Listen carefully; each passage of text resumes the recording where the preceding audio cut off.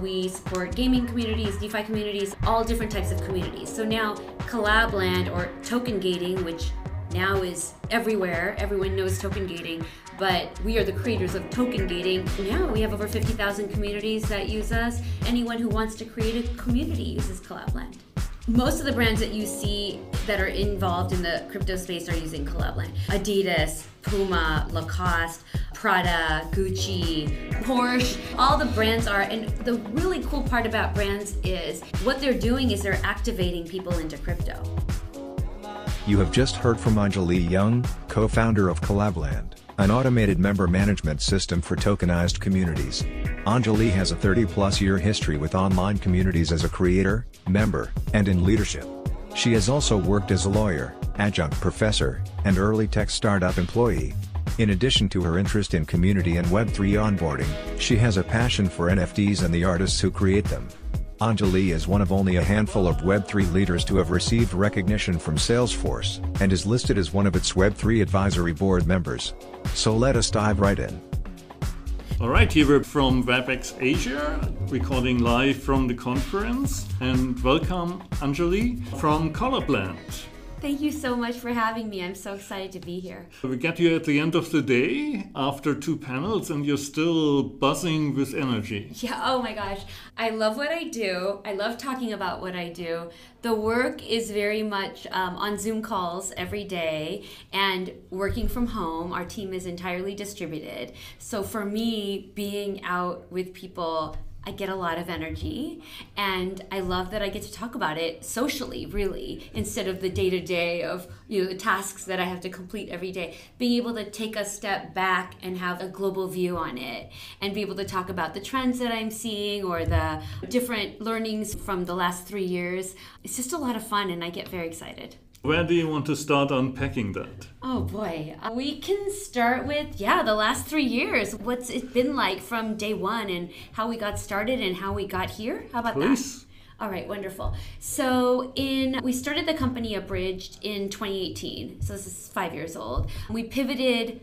Originally, we had a social contract wallet. We pivoted away from that and we moved to no-code tooling.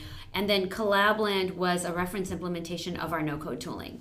So it was a way to say, look, here's this thing that we've made. It was actually for a hackathon, Hack Money 2020. It was a hackathon project using our no-code tools, an experiment, just to say, oh, look, here's something you can build with our no-code tooling. Developers, listen up. You can all build something fun using our no-code tooling. What happened from that was unexpected, which is everyone was saying, oh, this thing? Yes, this thing we need. Thank you for making it. We'll just take that. Thank you very much. Forget about the no-code tooling. This is what we want. And so that's where Collab.Land started. It started as a DAO tool, which is if you have shares of a DAO, then you can join a group together. This is your DAO now. And then you can talk about the voting and talk about who should get what grant. Yeah, so it was really a DAO tool initially. And then social tokens started using us, investment groups started using us, NFT communities started using us, and then now we support gaming communities, DeFi communities, all different types of communities. So now Collab.Land, or token gating, which now is everywhere. Everyone knows token gating, but we are the creators of token gating. It was not something that was obvious at that time. It was definitely an experiment, a crypto experiment. So now, we have over 50,000 communities that use us within all different types of crypto, but anyone who wants to create a community uses Collab.Land. For those people who don't know what token gating is, let's define it briefly. Okay, so token gating is access based on what you hold in your wallet. So you, Norbert, I have a token, Anjali token, made up, and I've distributed it to 1,000 people. And then now I want those 1,000 people to join my group. I want to make sure that they're holders of the Anjali token. So when Norbert joins my community, Collab.Land, you'll log in with Collab.Land, and Collab.Land will say, oh, let me check Norbert's wallet. Does Norbert's wallet include the Anjali token? If yes, you can join the community. And then we do constant balance checks. We have an event listener, so we check to see if anything has changed within your wallet. And if there's any event where the token is removed, or maybe now you have 10 tokens or 5 tokens, then the access can change. Either it'll remove access or gain access based on the activity within your wallet. So that's token gating, which is now for anything, everything. If you want to buy a special merchandise, then you have to have a specific token in order to. Or if you want to go to a specific event, then you have to have a specific token. So it's really giving a utility and giving a use case for tokens. When I looked at Collab.Land and was thinking about network effects, every community has its own network effects and needs to build it up. But do you actually get a network effect across the community? Oh my gosh, for sure. Like, we've never done any marketing at all. It's all organic growth. And how do you get organic growth? Well, a member of one community sees Collab.Land, and then if there's a new community that's starting that doesn't have token gating, they'll say, hey, use Collab.Land.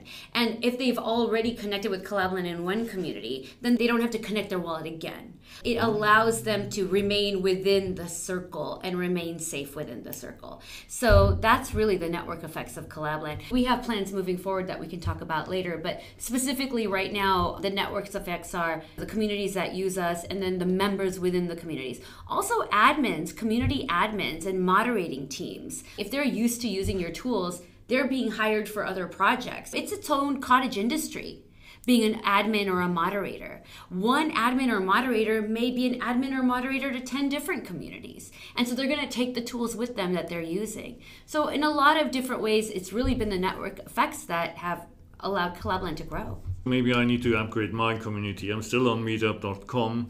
And it seems like there are new registration systems. All the side events here at the conference are on Luma. Right. And Luma didn't exist a few months ago. Then it came up, and now everybody seems to be using it. Exactly. And same idea, though, really, when you think about Luma. It's like, why is everyone using Luma? One crypto event starts using Luma. I go to that crypto event. Now, either I'm hosting my own event or I hear about someone else hosting it. I'm like, use Luma. So it's like these conferences and the little events that happen around conferences, I'm sure that's a huge part of Luma's growth as well. You're taking a very community-driven approach or the community-focused approach to it. One would assume that across all the communities that you have, there's quite a bit of intelligence that you can gather from that, just in terms of which topics are hot, where people have NFTs, etc. A lot of data, really. We see it first. Which types of tokens people are using to gate on. Within NFT communities, open editions became very popular. And so we saw ERC 1155 taking off, overtaking even ERC 721. When social tokens were taking off, ERC 20 is taking off. You can see in the data how people are creating communities. That's one part of it. And also what chains. We support 25 different blockchains. The chains and the communities that are growing on different chains change week to week. And so you can really see who's pushing on trying to bring creators on.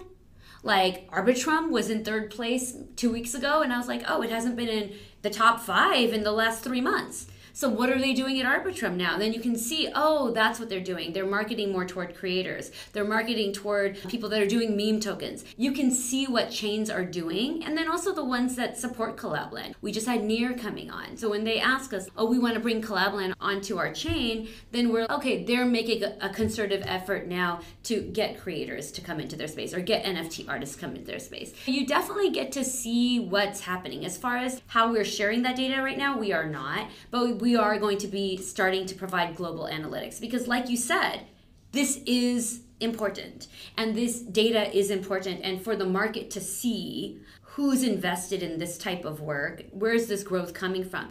And really with communities, it's bottom-up growth. It's not the people at the top deciding we're going to create all these communities on Arbitrum. It's not. It's projects that are minting on Arbitrum that now are taking a community focus. So you really get to see where the people are.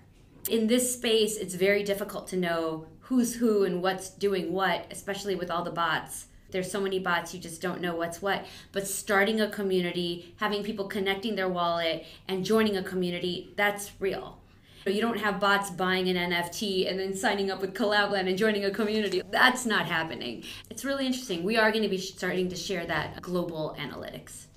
Maybe talk a bit how you, on the origins, funded Collab.Land? Because I think that's a pretty interesting story as well. Yeah, and we're definitely going through a transition right now, but initially we have a seed investment, and that was starting in December of 2020. So really before any of this happened. Our seed investors were definitely interested in the vision of what this could be.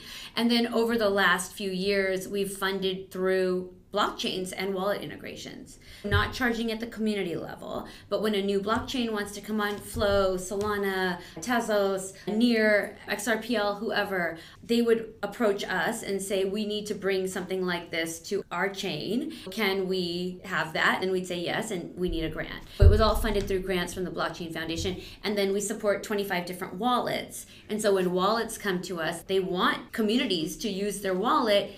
Where do they get users from? If they look through the list of what wallets Collab.Land supports and they don't find their wallet, then how are they going to get people to use their wallet? Really, so it's an opportunity. If you provide a service, then they're going to be able to get users for their products. And that's how we funded it. When we first started out, it was give everything away for free. Give it away for free. You're going to be able to have the wallet and the blockchain integrations, and that's going to be able to support the work. But over the last 3 years now, communities grow. Our services grow. People want more and more functionality from Collab.Land. That continues to grow. And so there will be a freemium model, which is there's a free model and then there's going to be a paid model. We are going to be moving into that and bear market things. That's just the reality. Staying free for a company that does not monetize user data is a challenge, because all of the other free products out there, Facebook, Twitter, Instagram, whatever, they monetize user data, like what we talked about a little bit earlier, which is that mapping from wallet address to their social ID, and then what's in that wallet, and how that information in that wallet, what transactions are happening in that wallet. That's all very rich and valuable data, and people want it. We do not want to share that. We believe that data belongs to the member themselves. And we want to try to create a model moving forward where you can provide a service and you understand that you're going to have to pay if you want to be able to hold on to your own data. Will that work or will that not work? I believe it will. In crypto especially, I think we have an opportunity here because there's so much emphasis on individual ownership. Not only ownership of your digital assets, but ownership of who you are on the internet, of what you do on the internet. And if you own it, that means no one is going to sell it from under you, which means you should be able to monetize it when and if you want to. But that also means you have to provide some kind of consideration for the services that you're getting. That's where we're moving, and we're hoping people will understand that. That's my gripes with the NFT space. You'd also talked about 25 wallets, and you can walk the floor down here at the exhibition hall. Many booths offer you an NFT, but then you need to have a specific wallet to take it in. I don't want 10 wallets on my mobile phone. That's the flip side of decentralization at this point. At some point, there will probably be a valid aggregator also that brings it together. Yeah, there will be something. There's already services like that. Delegate Cash, for example, where you can connect multiple wallets and you only have to have one signer wallet, and then you can have all the wallets that are connected to that. That's going to keep going. I don't think there's going to be one wallet to win it all. I don't think so. I don't think there's going to be one chain to win it all. I think there's going to be different purposes for different wallets. There's going to be different purposes for different chains. I mean, with wallets, it's really interesting too, because your wallet is your identity in a lot of ways. When you're logging in somewhere, you can see what assets you have. Maybe you can see what verifiable credentials you have. You'll see what POAPs you have, what events that you've been to. You may want to keep that separate, just like you may want to have different social profiles. My LinkedIn profile is very different from my Instagram profile. It just is. And so with wallets, you're gonna want to have, I may not want to share everything with you, Norbert. I may not. And so there is going to be a use case for having different wallets, but there's also going to be a use case for having an aggregate identity and maybe multiple aggregate identities. And when you think about that, we're not all one person. The social media right now, they expect us all to be one person. On Facebook, that's who you are. That's supposed to be all of you. You're not allowed to have multiple identities on Facebook. But really, you're a different person. Right now, you're a podcaster to me. I know you in that capacity. At your work, you have a different personality and you're sharing different things. At home with your spouse, you have a different personality. Like, we are also fractured. And in that way, I think having more online identity and what we do online is giving us that opportunity. And even NFTs give us that opportunity, because you can have one NFT for one platform and another NFT on another platform, and they can both be you, but they bring out different parts of you. And you might be an anon in another community. And there's value in being an anon as well, because you're allowed to speak up more. You're allowed to criticize more. There's an opportunity for you to say the things that maybe you couldn't say if everyone knew exactly where you worked and what your name was and how old you are, what country you're from. So I think a lot of different things are going to open up for us. I don't think digital identity is going to be one thing. Our identities as a whole are going to be able to be split up into what we want to show to different people. And anyway, that was a wallet question, but it all comes around for me. If you talk about these use cases, let's talk about Japan, the language. How does Collab.Land do here in Japan? You came all the way over here to speak about your project, so you do have a user base here? Absolutely. We just did a profile of all top 100 communities, and there are a lot of communities that are from Japan. Like Crypto Ninjas is a big one that's here. It's a gaming community. So there are a lot of Asian, I will say not just Japan, but Korea, China, Singapore, Indonesia, Vietnam. We have a lot of users and members of crypto communities in Asia. And why is that? I don't know, because I'm not from this area, but my guess is, from what I'm hearing, there is a lot of interest in the social aspect of crypto in this space. I know DeFi, of course, is very popular, but I almost feel like Asia is more forward with WeChat. There is this interesting movement toward socializing crypto as well. And I think that's the reason they're using Collab.Land. So for me, this is my first time coming to Japan, first time really traveling in Asia. And so it's very exciting to be here and to try to meet other people that are also in the space. And I haven't had a chance to go down to the exhibition hall yet, but everyone I've met so far, they know Collab.Land. So they've heard of Collab.Land, and it's very exciting to see, because they have bought an NFT or purchased some sort of token and joined a community and verified with Collab.Land. And, that's part of just the fact that we've been doing this for 3 years. And so if they've been around and doing it, then they've heard of us. But yeah, that's really the reason, is that we see so much interest from Asian cultures into this social crypto. At a time now where in US there's regulation and people are they're not really seeing it. They're mostly focused on the NFT and the speculation around the NFT. When on the Asian side, they see the NFT as a membership token and an entry into a community. And they want to be in a community. They want to be with other people. So I'm excited to learn more about that. And that's my investment, to be here and to speak here. Wonderful. If you look at the US, so in one aspect, if I look at brands and I look at Nike, seems to be across all global players, maybe the ones who have gotten NFTs the best. And maybe it's a community, maybe it's a business, because it's also really profitable for them. What about brands and Collab.Land? Yeah, most of the brands that you see that are involved in the crypto space are using Collab.Land. Adidas, Puma, Lacoste, Prada, Gucci, Bud Light. They just had a NFT and they use Porsche. All the brands are, and the really cool part about brands is there's a lot of criticism in the crypto Web3 native circles about, are they doing it right? Are they just being extractive? Are they just using us?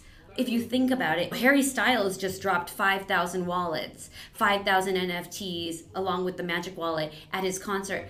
Are they doing it right? What they're doing is they're activating people into crypto. So I do not think of it as, are they doing it right or are they doing it wrong? What they're doing is they're bringing people into crypto. And really, isn't that what we're all trying to do? Is for us to get more mind share across the board. And once you have your first crypto asset, you're off to the races. This is what it is. It's very difficult to get somebody from that 0 to 1.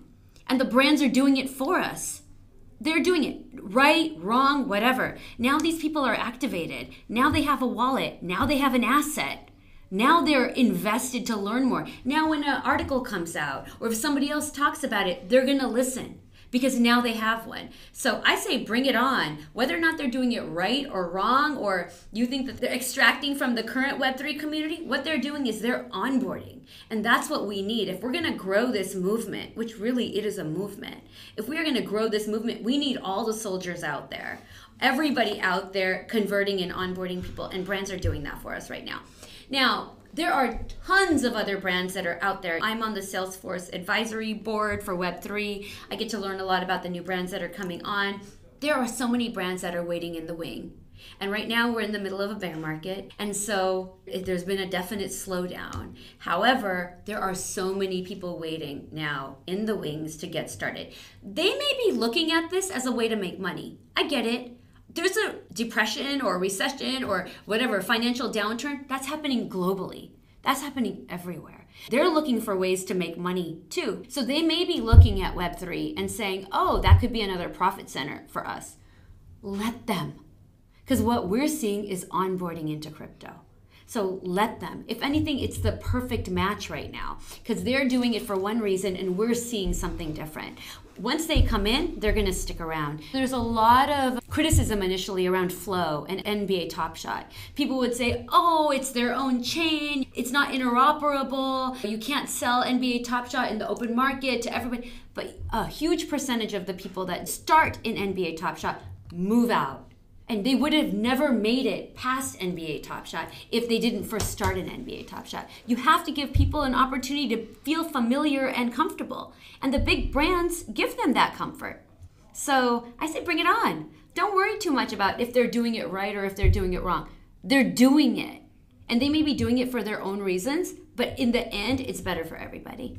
Totally agree. You asked previously whether I do NFTs, and I don't much, and the reason is it's very arty and gamey here in Japan, and both spaces I'm not terribly interested in. If you had offered me NBA Top Shot or baseball cards, and I'm all in. I still have boxes in the loft of nice. Like baseball cards and so on, so I can fully see that. So it's just different parts of the collectible market. Yeah. Do we want to talk about collectibles? Oh my God. $1 billion market. There we go. And so now there's digital collectibles. You can pass them down. You can easily trade them amongst people. They can be 3D. They can be animated. They can be upgradable. If you have a baseball card and that baseball card, the person who has now new statistics, now you can update them. You can have games that you can go into a special section because they can issue you a ticket because now, oh, you're a holder and you've been a holder for this many days or this many months or this many seasons. They can drop you perks. It's a built-in with the loyalty program. There's so much that can be done. So let people start where they're going to start. Exactly. They'll get to where they need to get. Absolutely. So on the commercialization side, was Louis Vuitton or so coming out with an NFT for whatever, $45,000?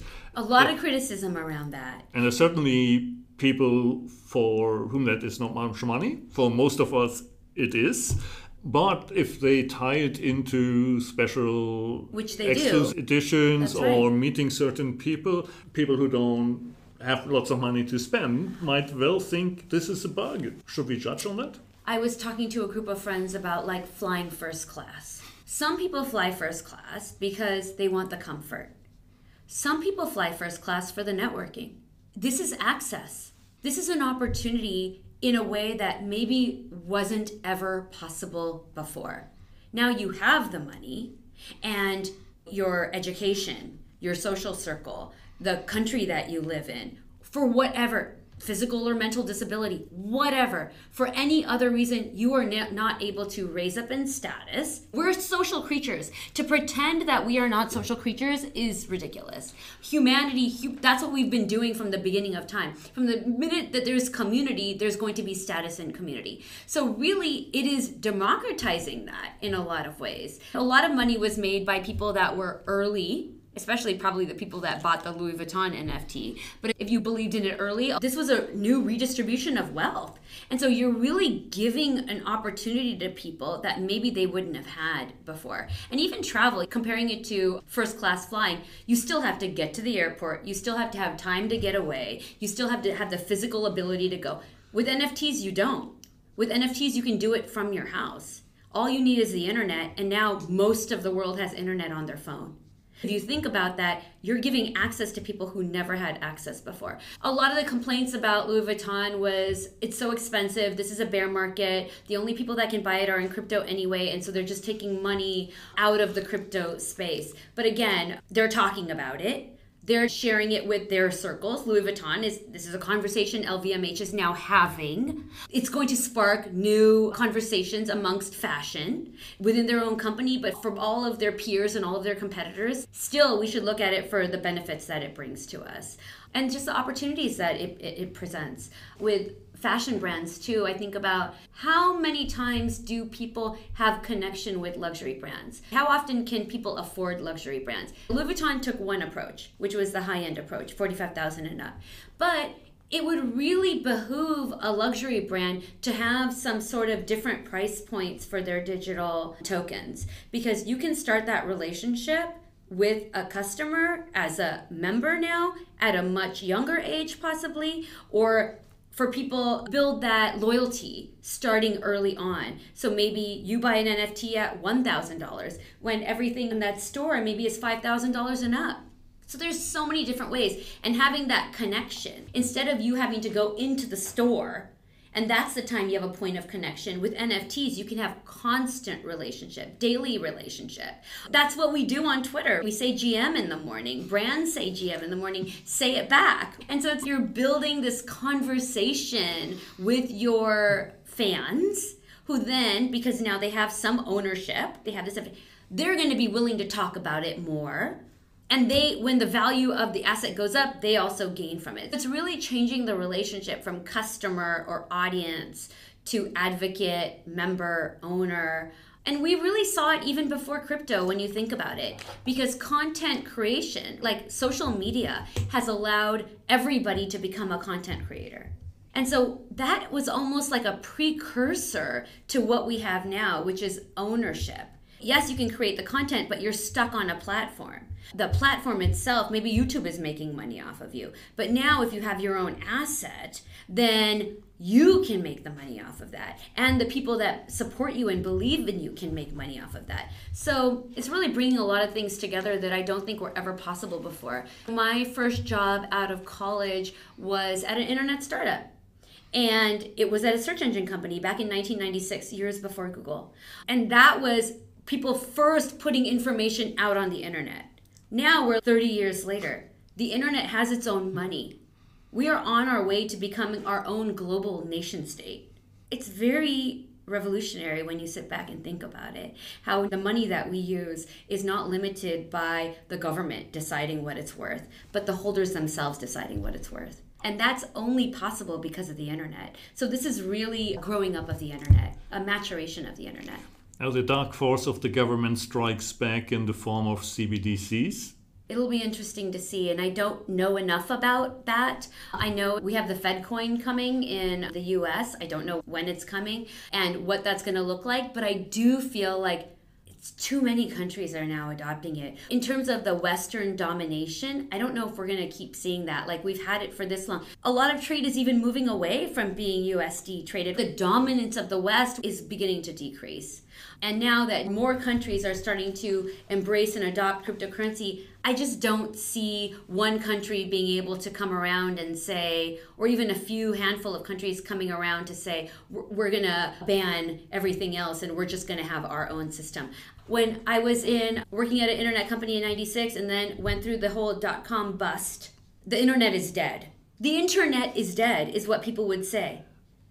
It was a fad. The internet is a fad. But can you stop people from working together? Can you stop people from coordinating? Can you stop humans from being together? You can't. And so in the same way, I don't think this movement can be stopped either. Got it. Also, the focus on just NFTs sometimes is too simple. The reason I'm saying this is we had a previous podcast episode with the German company called 12 by 12, which is the old vinyl format. Mm-hmm. They're actually doing both. So they're doing a security token for music that is fully approved by the financial regulator on a regulated platform that gives you a share of the royalties. which is a security, which is an investment and is regulated as such.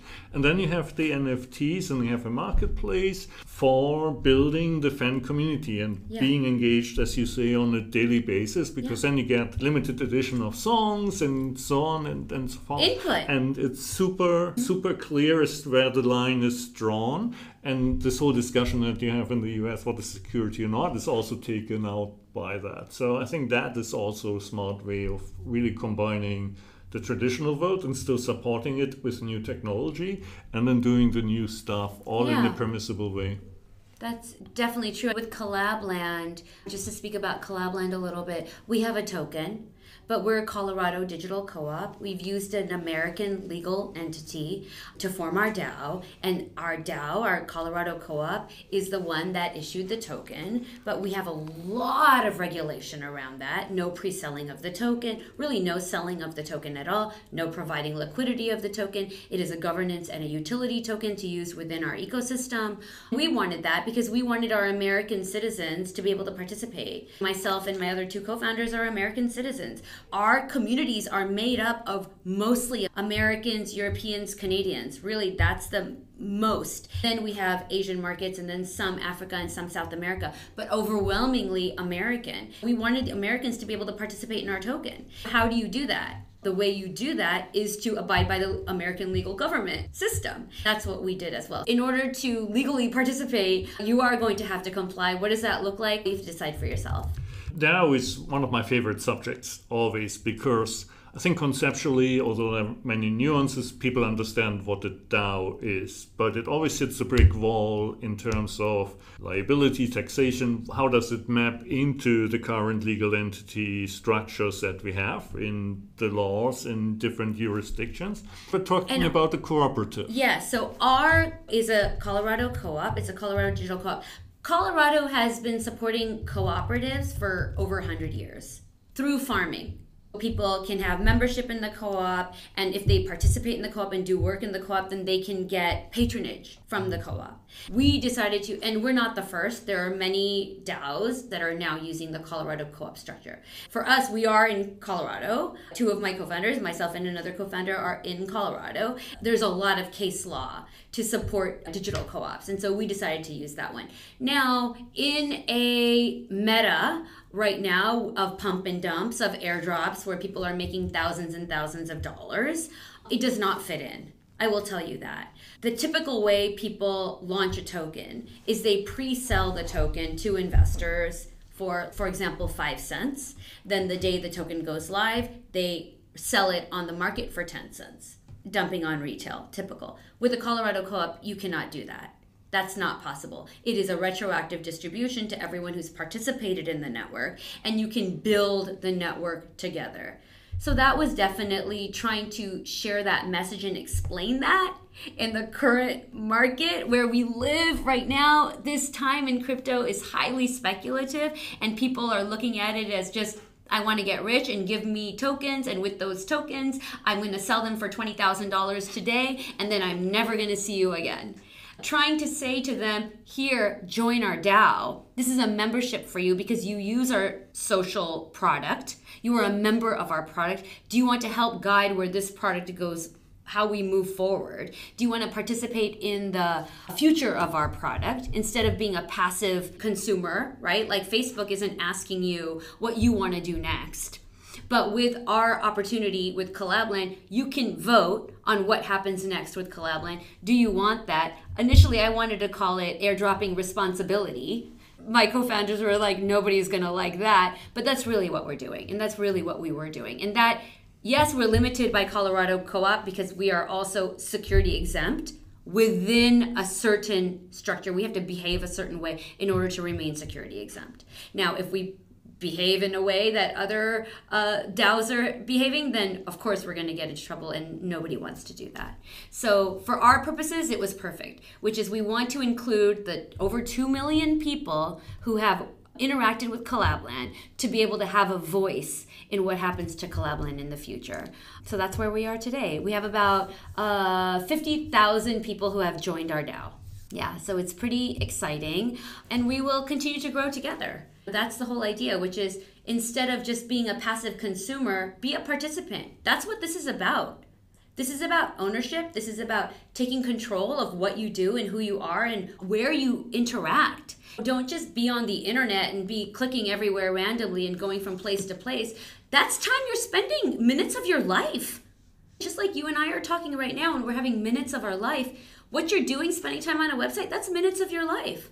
It does not go away. We both know we're halfway through our lives. How much more time do we have? Do we want to just be passively consuming, or are we taking ownership and determining how we want, where we go and what we do, and being able to have a voice in that? So that's really the purpose of our Colorado co-op. And so it was a perfect fit for us. The team is all on a 4-year lockup. The investors are all on a 4-year lockup. This is not about any kind of making money off of people. It's about working together and growing together. If we win, everybody wins. And let's all win together.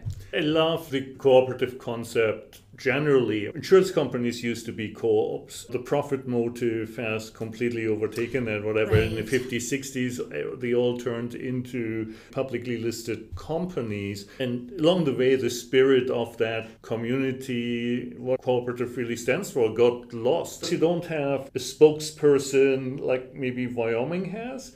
I don't think Colorado gets so much credit, or the credit that's due for actually enabling that concept. We're getting out there. I talk about it as often as I can. There are a few others. ETH Denver is also the largest ETH conference, 25,000 people. I don't know if you were in attendance, but they are also a Colorado co-op. And so there are, REI is a Colorado co-op. It's a famous sporting goods store. They're not in crypto, but they're also a Colorado co-op. They don't have a spokesperson. Maybe that is the problem. Maybe I need to be the spokesperson for Colorado co-op. If you can build your DAO elsewhere and not have these legal restrictions, people are moving out of the US. Let's just call it for what it is. Yeah. And so there isn't as much interest. Right now, people are looking at different countries, Cayman Islands or Luxembourg, or there's lots of different places that people are going in order to build their DAO structure and launch a token. But moving forward, let's see. It's unknown, but let's see. I'm hopeful